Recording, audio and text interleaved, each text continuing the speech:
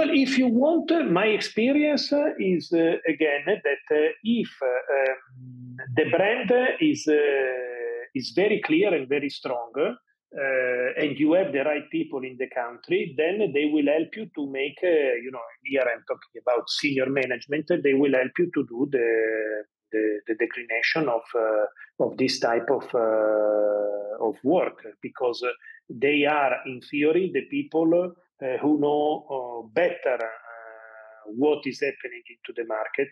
Probably they have also some research, some insight.